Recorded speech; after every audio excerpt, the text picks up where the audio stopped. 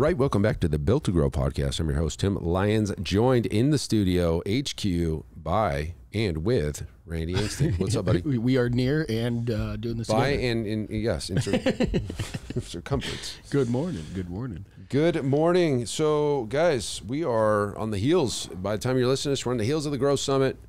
Although we are not there yet. Yeah, we haven't done it yet. So we're predicting into the future what kind of an amazing event that was. Yes. Yeah, it was. It was. Yes. But this episode I want to talk about is mindset a little bit because we have a really cool story about one of our Iron Circle members that I met. We met him in Nashville. I'd never met Daniel. I'm gonna throw his name out there. I never met Daniel before. He was in another mastermind. He saw ads. He knew Rick Mayo pretty well, and he's like, "Yeah, Rick's speaking. I'll come check it out." Right. So he came to the event in Nashville. That was in 22, right? Yeah. Yeah, 22. Yep. May of 22. Yep. Wow. And at the event, we gave everybody an opportunity to join the Iron Circle if you met criteria, and he decided to join. And one of the things that he told me was like, I'm doing really well. I don't want to work harder for more because I could do that now. I said, man, this isn't what the Iron Circle is. The Iron Circle, you're going to find yourself stepping back and making more. Yes. Right? And that's kind of like our little bit of our culture is like, okay, yeah, we could all work harder, but working hard, like, there is a point of no return. Absolutely. You can work. Like I'm reading a book right now called U Squared, and it's about quantum leaps instead of incremental leaps in your person, right? And they talk about a fly, and he was trying to get out the window, and he was freaking banging his head against the window where 3 feet over there's an open door. No matter how much harder you try, you're only going to get to the window because unless you can break it as a fly, that's impossible, right? But thinking outside of the box, take a hard left, go through that open door, that's what the Iron Circle was, right? It was for Daniel. And so Daniel was at the top. His business was kicking ass and still is, right? Or was, right? And he was in another mastermind group, and he was the top dog. He was just, everybody was kind of coming to him for the answers and solutions, and just like, man, I'm not really seeing growth anymore. He got from A to B, but from B to C was a different. He had to stop working harder and doing the same thing. He needed to go through that open door, right?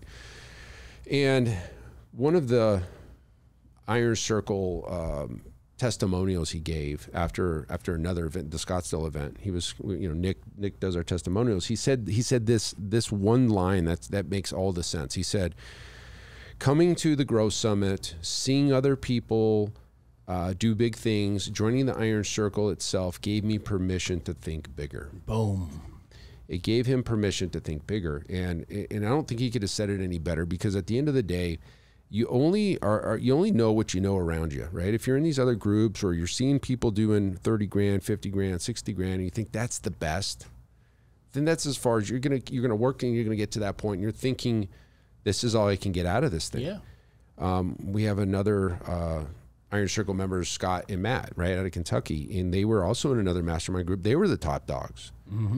And since coming to the Iron Circle, they've doubled and then doubled again their business, and they're working less, right? They've worked themselves out of the operation while their business is thriving, right? And it wasn't working hard, it was working differently. And so, I think you need permission sometimes to say, okay, I can do more than I'm doing, or maybe you need to sit back and realize, like, oh my God, the people I'm around aren't the movers and shakers I thought they were. If you look around you, and again, you could talk about the average of the 5 people around you, they couldn't be more true. Absolutely. You couldn't be more true, because, and I'm not going to say every single, nobody has 100% success in anything that they do, but like the people in the Iron Circle, the gym owners, they join the Iron Circle. They're surrounded by the thought leaders and different thinking of all these gyms. We share like crazy in there. It's a culture of sharing. Nobody holds anything a secret. Yep. We share our wins and our failures and what we're trying, and and we share it. It's like, it was just the culture we built from the day one. There was nothing to hide here. Like, hey, if you're winning, we need you to share that with everybody if you would, right? And everybody's happy to do it. And every single gym owner that joins this group, and again, I'm not going to claim 100%, but like they just being around this group allows them to think bigger, and then they grow astronomically. Mac James, another great example. I've known him for years, kind of stuck in the same place. Comes in the IC, explodes best year ever. Yeah. And he's working less. He's working smarter. He's going through that window, right? And instead of smashing himself into that window, he's going through the door, right? So it's like it's just a different thought process, and a lot of it is changing your mindset. But the permission part is what I think. You're allowed to make money in this business, guys. You should. And there's a lot of like starving artist mentality of the trainer world. Like if it's not bad to make a profit, it's not. It's your duty. It's your obligation. Obligation, yeah. And there's some deep withheld like belief that, hey, if I'm making money, somebody else isn't making money, and that's bad. I was listening to an interview with this guy. He was talking to Grant Cardone. Anyways, it was this guy who was like, you know, my first year in business, I made 70 grand. And by the end of the year, I didn't have any money left to pay taxes.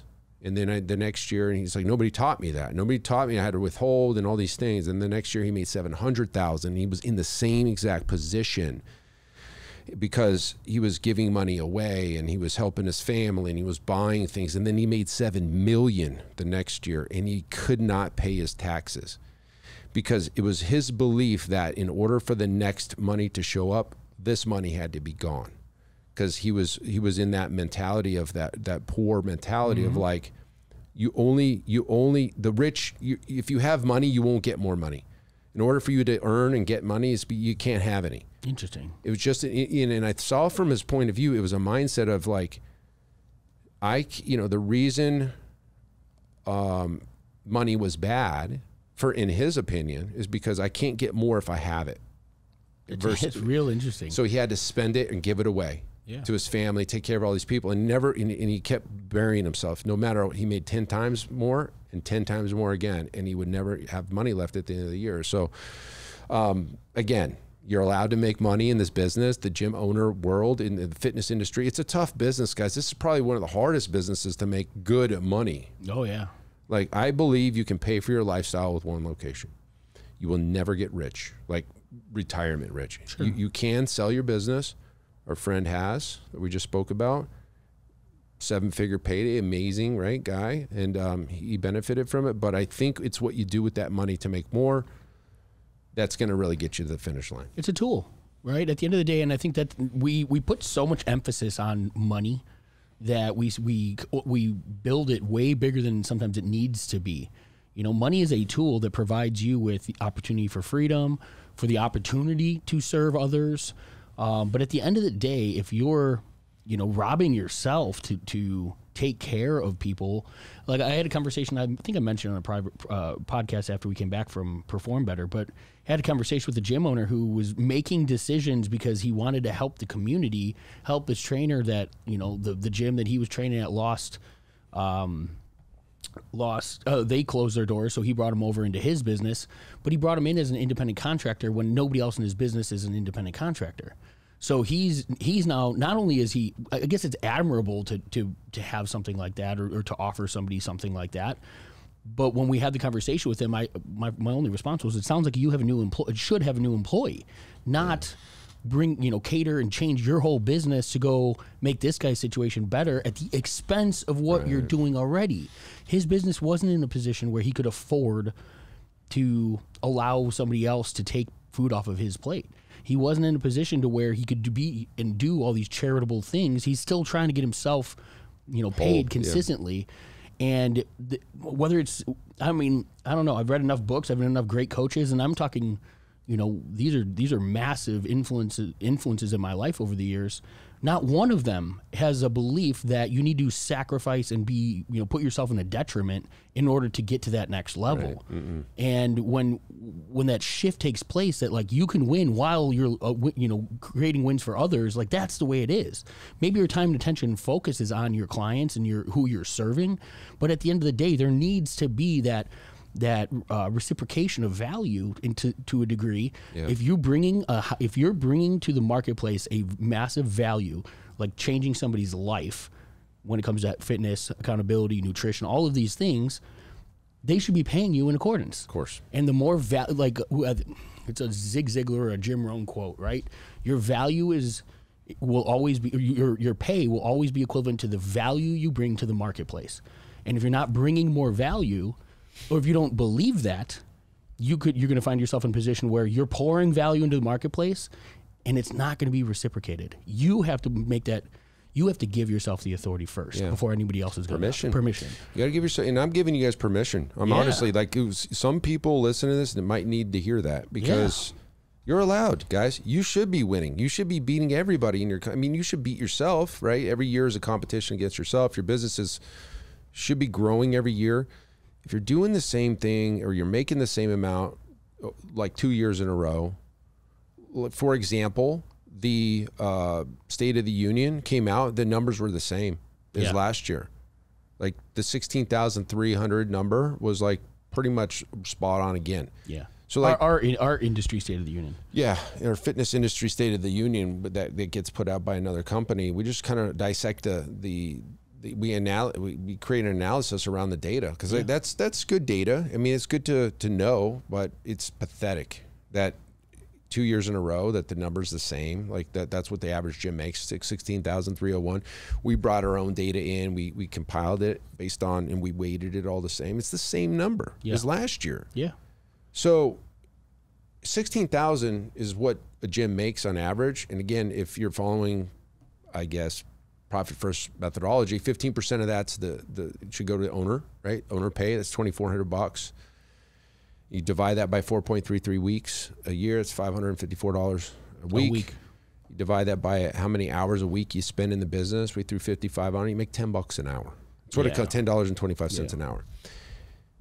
That's not gonna get you to the finish line, guys. I mean, hard to say. I mean, you can, I guess, in some areas do okay, maybe, and like a little bit, I don't know. I mean, 10's pretty low for anybody to live off of nowadays. Yeah, nowadays, right? I mean, hell, minimum wage in most places is over 10 now. It's 12 or 15. Yeah. So it's wild. You want to take the risk, be the business owner, and be in your business 55 hours, not 40 hours, to make less than what you could do going and pulling a job at McDonald's. If you're playing that game and you're not doing something different to get out of that seat, you're going to be in that 100% mindset, right? Absolutely. Because the answers are all out there. Yep. It's whether or not you want to raise your rates, you want to change your model, you want to sell better, you want to market better. If you want to, you could serve better. You can make as much money as you want.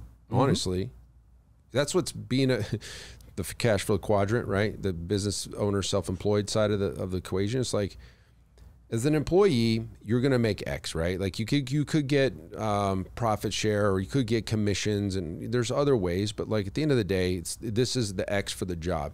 Once you go to the self-employed, you can make zero, or you can make a lot. You can call your shot. Now the problem here at this level is you can only work so much, right? Yeah. 55 hours, 80 hours.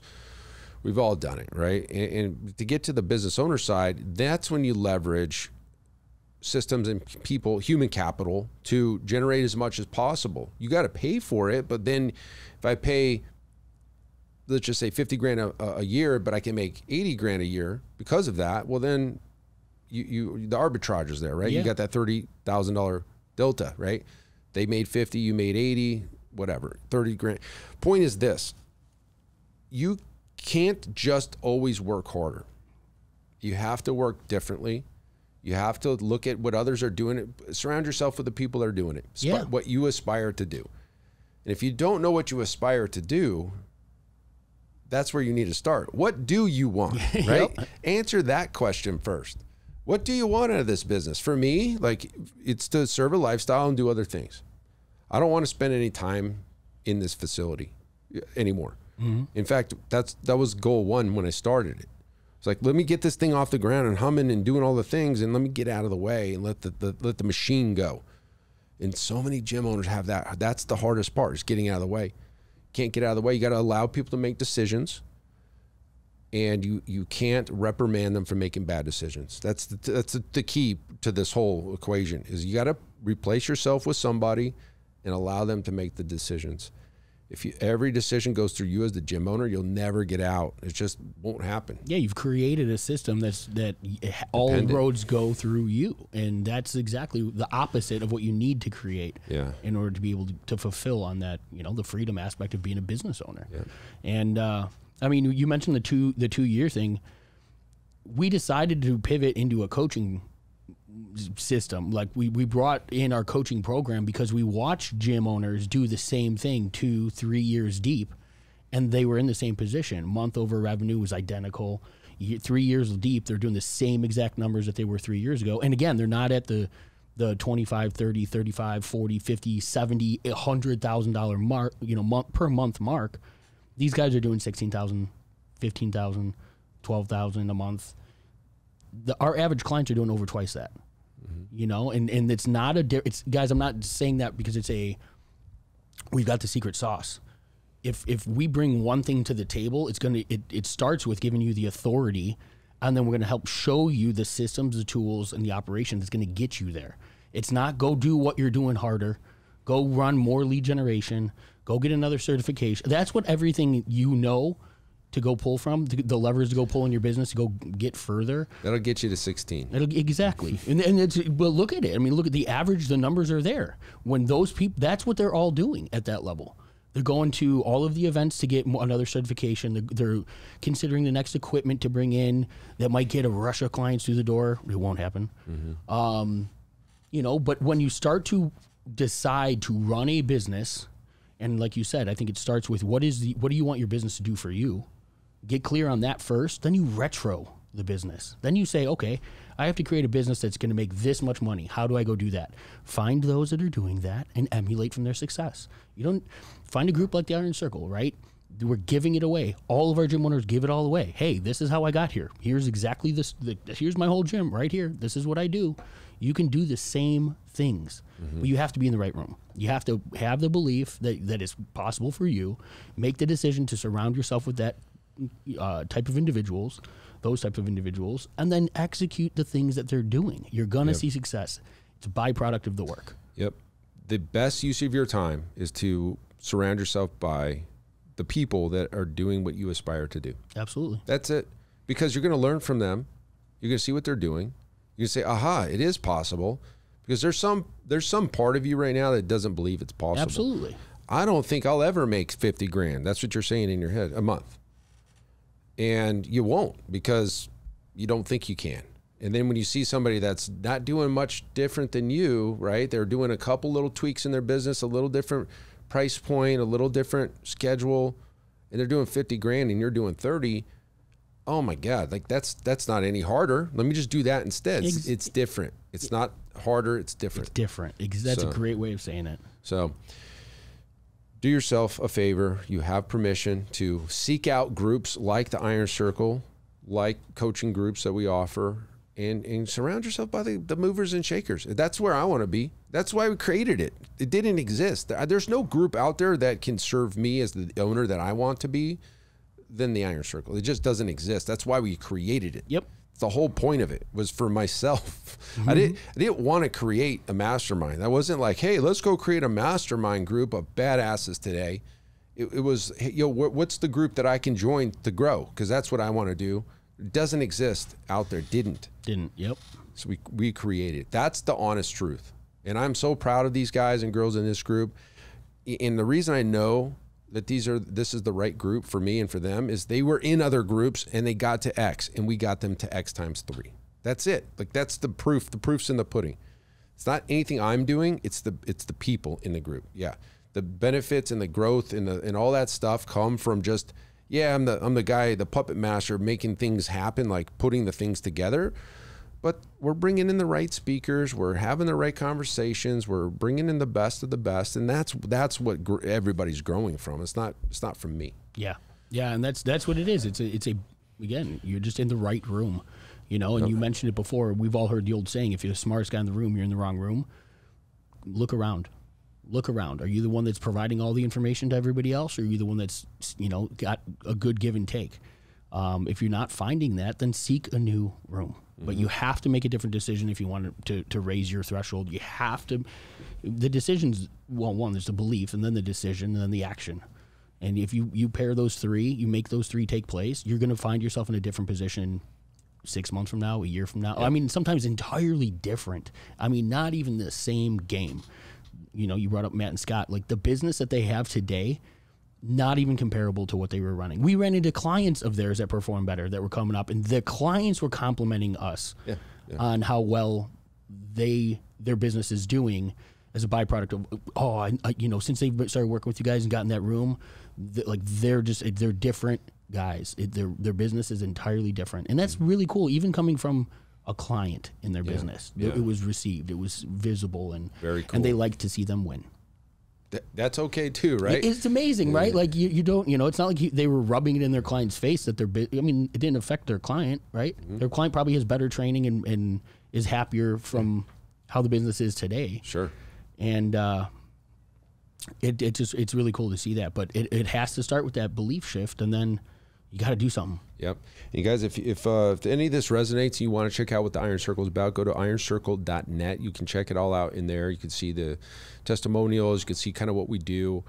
Then there's like an opt-in and jump on a call with Randy. Yeah. And if it's a good fit, awesome. You do need to be at least making $30,000 a month or more. We have coaching programs under that. If you're not doing that yet, we want you to get there eventually. But the Iron Circle is not for you if you're not doing that kind of revenue yet. But we can help you get there, and then we get you in the Iron Circle. And that's how a lot of our Iron Circle members have joined, like kind of ascended up there. So they started at 15, 20, and now they're making 40, 50, and they're in the Iron Circle. So that's an option as well. So hopefully that helps you guys. You guys have permission to think bigger. You need to think bigger. Your business needs you to think bigger. Your coaches need you to think bigger. And so here's your permission. Go think bigger, guys. That's it for this episode. Until next time, keep changing lives. We'll see you on the next show. Bye. All right. Thanks for listening to another episode of the Built to Grow podcast. If you want more help growing your business, join our free Facebook group, Profit Accelerator, helping training gyms grow to $30,000 a month and beyond. We'd love to see you there. Go check out the show notes for the link and keep building something great. And we'll see you in the next episode.